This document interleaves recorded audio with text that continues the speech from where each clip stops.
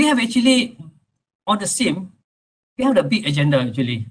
You look at the mission of SIM, actually, we want to become a referral body for practitioner, actually the policymakers, stakeholder to really consult us on education. And then one of the strategic objectives actually also to as a collaboration among practitioner, policymaker. So you can see that, you know, the SIM is not just us, among us lecturer, we may discuss, actually we have to go beyond this if you want to really make a meaningful impact. Because certain things we can do individual as a lecturer, but more advocacy is needed actually if you want to really influence the decision maker to respond based on what is our. So I agree as what the title of this panel, actually we need actually a louder voice to make a meaningful change in education. So we have reached so far for the last close to 10 years, we are successful to where we are now. But if you want to make a bigger impact, actually we have to have a louder voice. For example, even not outside the university, even within our own, you know, faculty. If I, you know, take for example the current transformation, you know, further many years ago, even recently, President Indonesia Joko mentioned that, you know, somehow, you know, things that have been taught 20 years ago has been continued to be taught. Perhaps we have to look. I actually really want to look actually what actually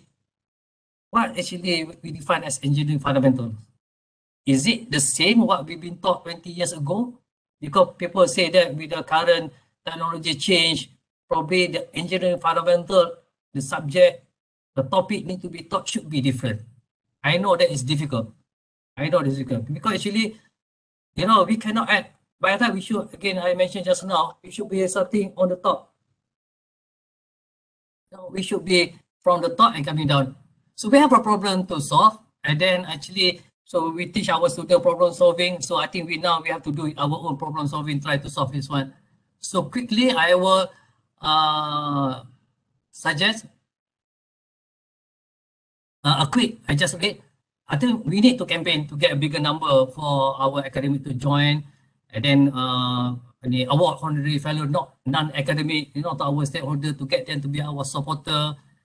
We should, you know, conduct program that actually issue professional certification, you know, with the CPD, proper certification, and then we probably can also certify the engineer educator with different tier. Probably, you know, the process probably still have to look, and then on the career promotion, I think still have to look, and then you probably suggest what are the criteria to all the university, you know, for them to consider. Of course, we cannot dictate, and then even sometimes people go for assessment to find the right external assessor for the promotion who understand the engineering education also difficult. Probably we can also provide the list.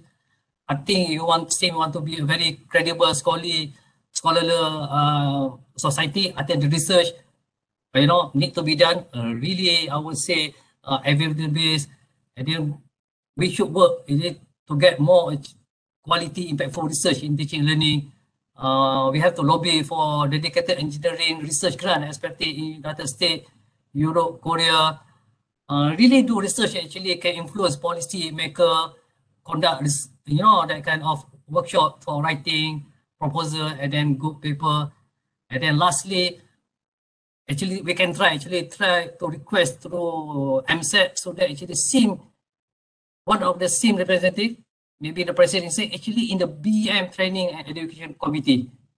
Okay. And then 30 I think probably not that easy because these are our days. I think I would recommend the same rep should be invited to attend MSET, you know, to engage directly with the faculty top management.